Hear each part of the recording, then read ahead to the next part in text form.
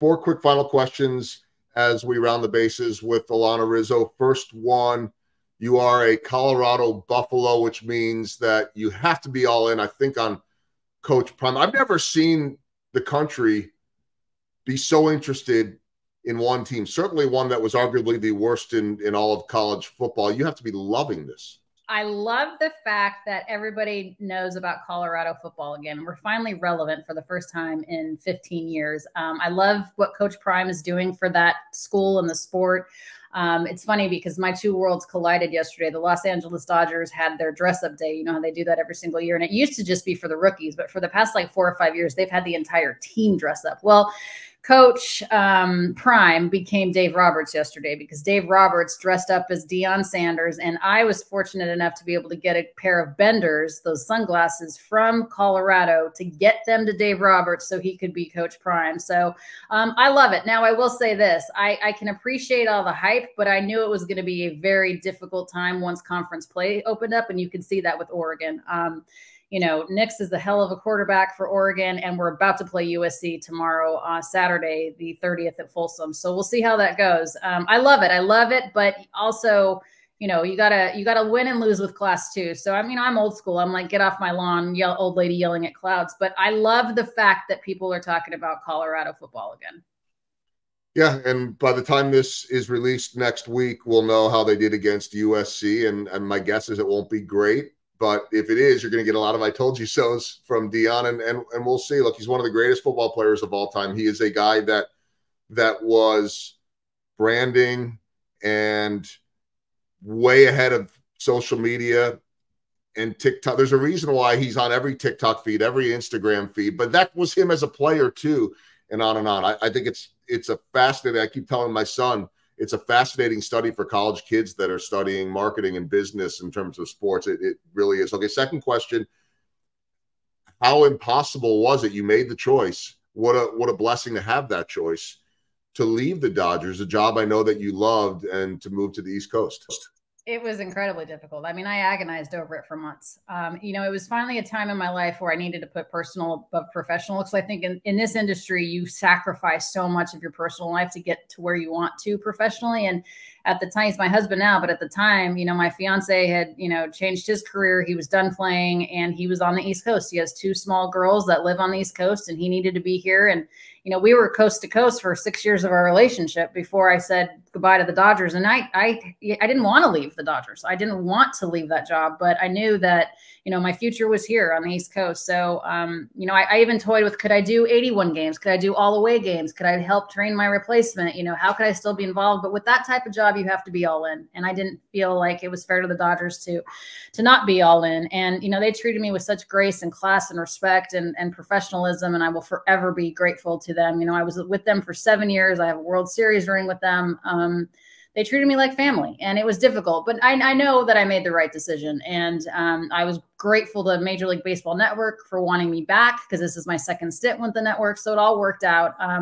But life-work balance is really important to me now. You know, I'm a lot older than I was when I started in this industry 2 decades ago. So I'm grateful that I still am in the business. I'm still covering the game that I love more than anything, but I get to do it from home. And for that, I'm very fortunate, and it's not lost on me how lucky I am.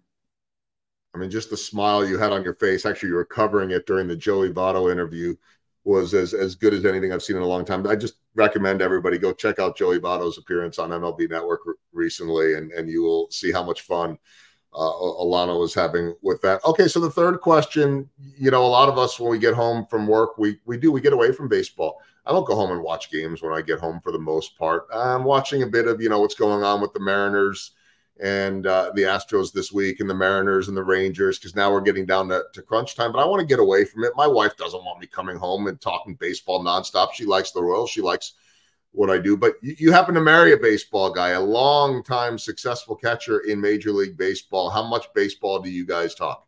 You know, when Chris was done playing, he didn't really want to watch baseball. I don't think he was really 100% ready to be done. And it was, you know, it was weird for him. I mean, that's all he's ever known since he's, you know, a little kid. So that was odd. But now we watch it all the time, and I love it. I could watch any Major League game. I can't say that about any other sport, though. I won't watch any, you know, any NFL game, just the Broncos if they happen to be on. But I live in Patriots territory, so they're never on.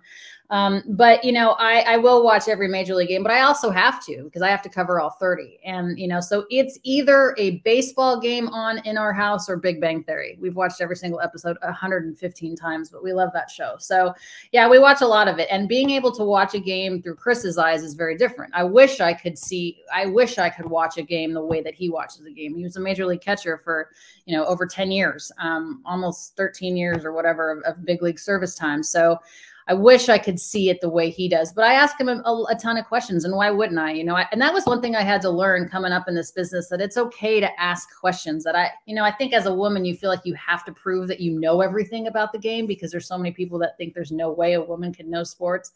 But I've learned that how am I going to know more than someone that played? So I started to tap into the people around me, you know, the Oral Hershiser's of the world, or the Nomar Garcia Parras, or whatever. And I definitely ask Chris a lot of questions, and, you know, we talk through scenarios, and it's weird because I work for the league and he works for the Players Association, so it's an interesting dynamic for sure.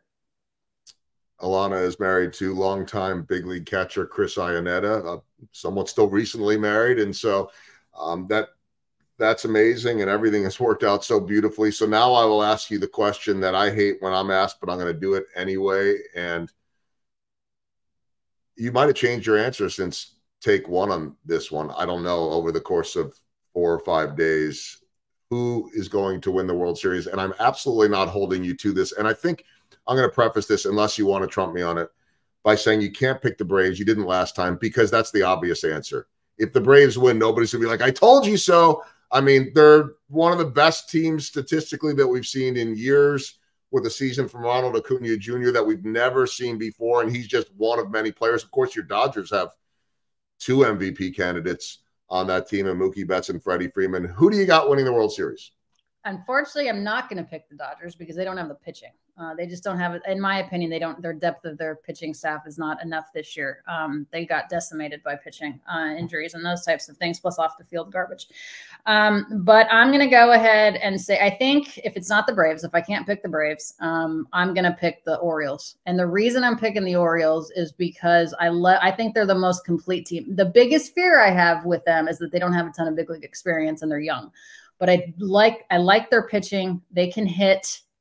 They get on base. I mean, they won 100 games, and I think they had a 1.3% chance of even making the postseason at the beginning of the year. So I'm gonna go with the Orioles. I think there's a lot of holes in the other American League teams. I would love to see the Phillies back in the World Series. I like the Phillies. I'm a big Phillies fan. As far as I just like the roster. I just think Bryce Harper is everything that's right with baseball, in my opinion. So yeah, I'll go with the Orioles. I like this because earlier in the week you went with Philly, and now you switched to Baltimore, which means by next week you might switch to something else.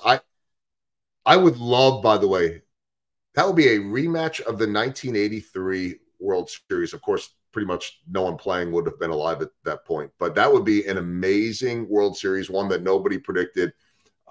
I'm pulling for Baltimore. I love the Cinderella story. Ryan O'Hearn was a part-time first baseman here.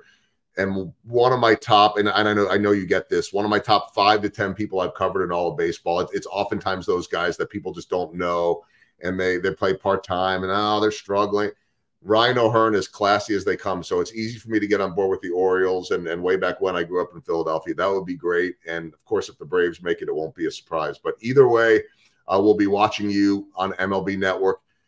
Guidry's Guardian.org. Please check them out. Donate, help. Whatever it is, find a way, and then hopefully the scorekeeping classes will go around the country and all that. Alanna, I really appreciate everything. Love all of your work. Have for many, many years. Thanks for spending time. It's my absolute pleasure. I do it anytime for you. Anything.